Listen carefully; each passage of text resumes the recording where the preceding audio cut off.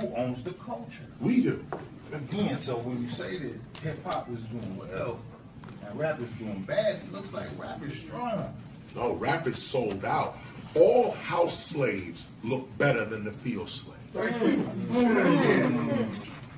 Colonialism, if we may bring this word now into the conversation. Colonialism has a tactic of taking the criminal element of a society and exalting it as the leadership.